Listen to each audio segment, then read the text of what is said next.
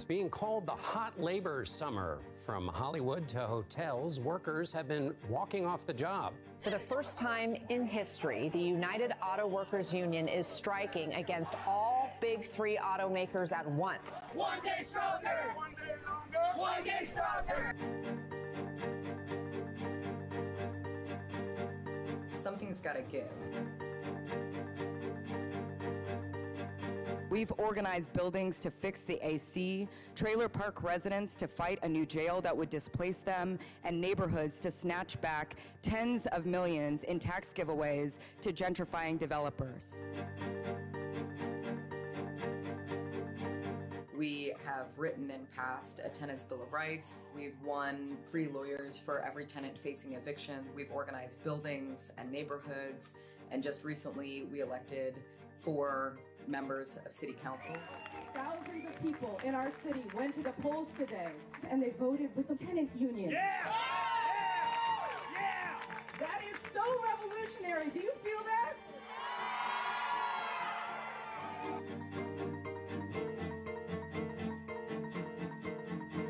I live in Kansas City, where I organize with the citywide tenant union, KC Tenants.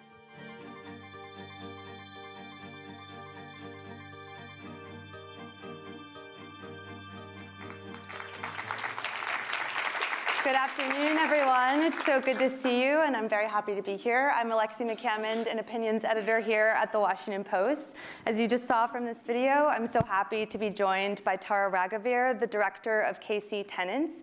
They're trying to make Kansas City ground zero for tenants' rights and affordable housing. I'd love if you could start just by telling us in a few sentences, which of course is hard to encapsulate all of your work, exactly how you're trying to do that. Paint a picture for us what that work looks like in Kansas City. Sure, thank you so much for having me. Of course. We founded KC Tenants in 2019.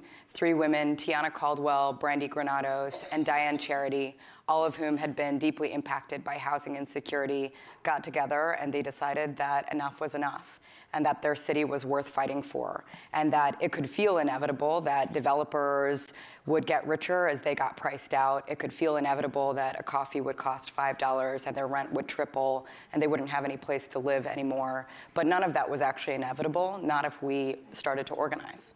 So we started a tenant union back in 2019, which has grown to be the citywide tenant union in Kansas City, Missouri. We have 9,467 members. We've elected members of city council. We've fought for and passed citywide policy. We've organized buildings and trailer parks to fix conditions and snatch back millions of dollars from gentrifying developers. And all of this is within the context of the tenant union, which is the vehicle that we're really invested in continuing to grow. You know, I think when we think about affordable housing and people talking about these inevitabilities, there's a certain level of shame that folks might feel when they're renting, if they can't make rent, if they have to move in with someone who might be abusive to help them pay for rent. You are describing what to me feels like a clear political identity for this movement, maybe for the first time. I wonder if you agree with that and how you think about the movement and your role in building a political identity for these renters. Yeah, absolutely. We talk about tenants as a political class, and that is sort of a new idea in this country where tenant, if it's an identity at all, it has been an identity of shame. We're taught to aspire for ownership, right? But we're ignoring the fact when we rest on that aspiration that ownership has not been accessible to many communities in this country ever. So tenant we're reclaiming as an identity of power. And a lot of the work of what we do in a tenant union is actually translating private pain into public power. And that power actually comes in the form of collective, right? The theory of a union is very simple. We're stronger together than we are as individuals. Our landlords are nameless and faceless to many of us. They're big corporations. They don't live in our towns. We individually don't matter to them. We're line items in their budget. We're disposable. But when we get together and when we can withhold our rent or take some other kind of collective action, then we matter and then we're powerful.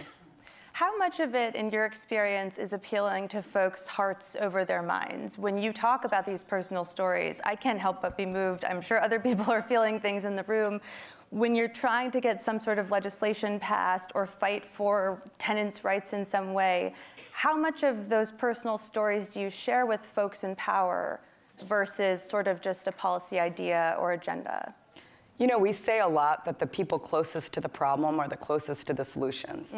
So everything that we do has people who are directly impacted at the center of it. But the limitation that we observe all the time is that decision makers, even the media, are willing to listen to people's story of pain, but not willing to trust their expertise. So actually, there is a limit to the hearts part of this, and a lot of what we're trying to do is really position tenants as the experts of their own experience and the makers of their own liberation.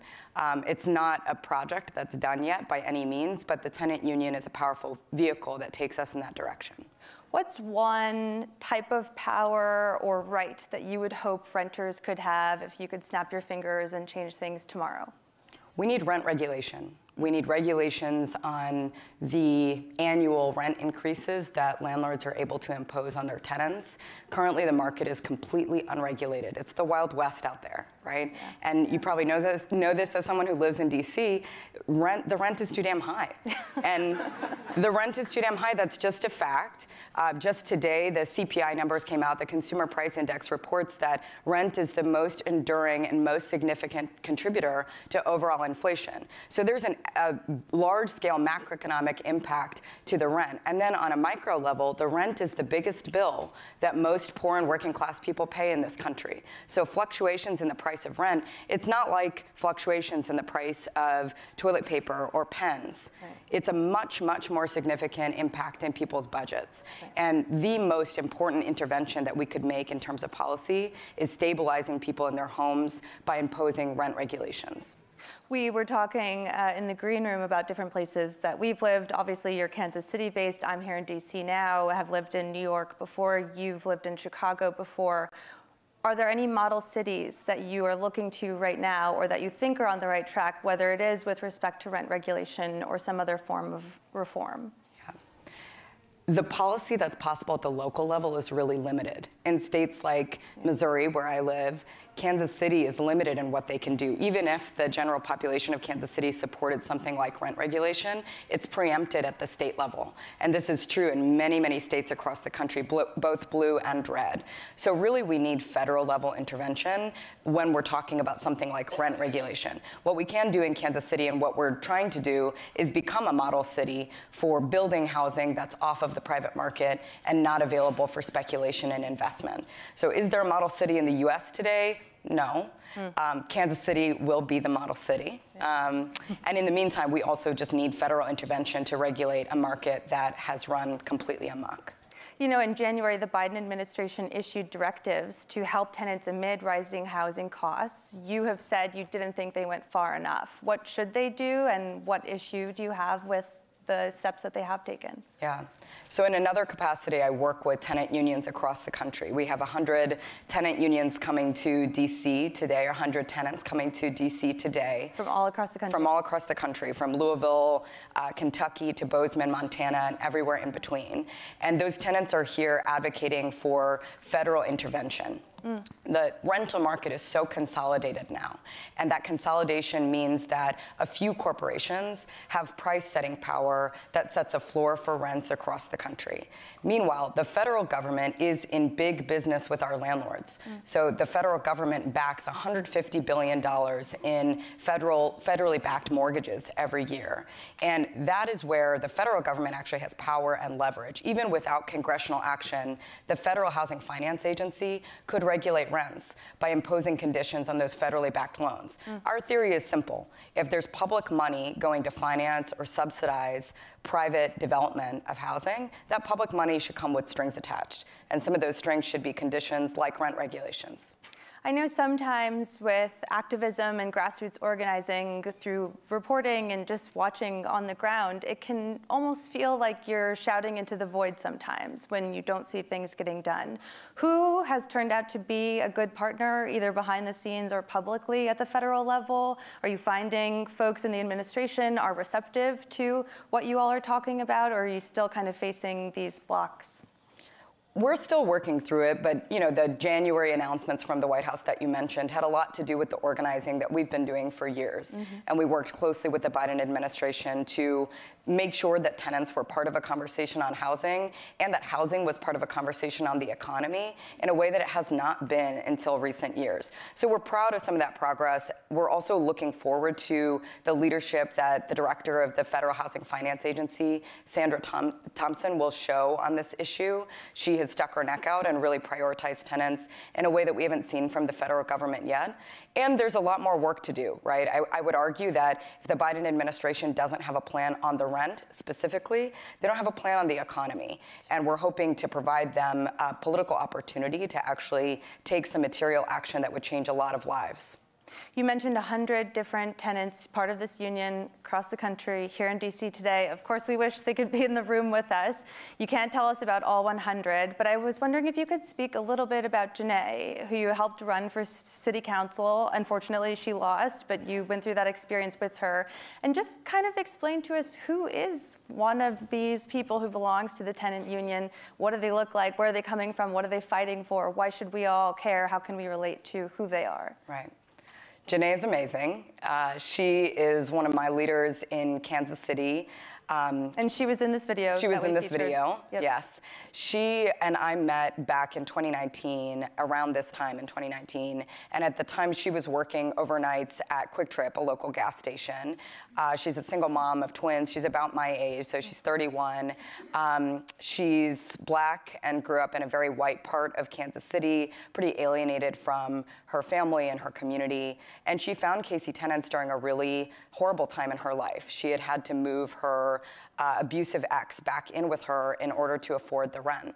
And it was a horrible compromise she had to make with herself that put herself and her kids in danger, but it was so that they could keep a roof over their head. So she found the tenant union, and we haven't been able to get rid of her since. She's been amazing and has really grown as a leader within the union.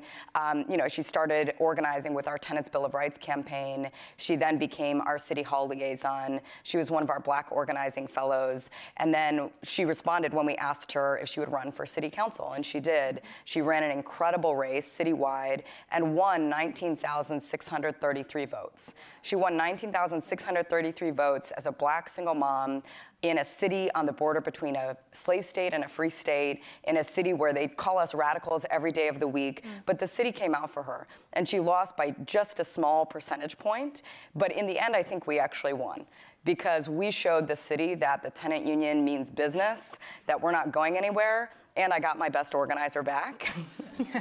So, Janae's just one story, but as you said, there's 100 tenants who are coming to DC today, and for all of them, the rent is too damn high, and for none of them, there's a path to homeownership. Something's gotta give, and the way that we are forging forward is through the tenant union. Yeah, and we'll have to wrap up soon, but you talked about Janae, 31, single Black mother. I'm imagining they're old, young, of all different races, from obviously all across the country. You're noticing any differences in age, or is it sort of just all 31-year-olds, all millennials? Do you see older folks who are still in this fight dealing with this? Not at all. Our age range at KC Tenants is like 3 years old to 73, wow. If not older. Some people aren't telling me their age, right? So there's a huge range of ages, races. The tenant union will be in the 21st century what the labor union was for poor and working class people in the 20th century. And what I mean by that is